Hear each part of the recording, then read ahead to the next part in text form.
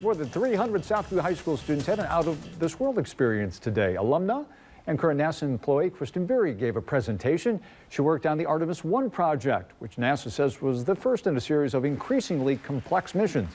The goal is to land the first woman and the first person of color on the moon, hopefully by the end of the decade.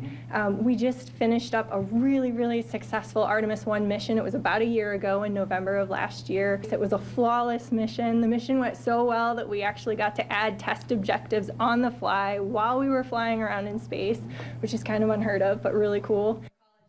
And Berry was able to get her job at NASA while she was still a student at the University of Toledo. Up next.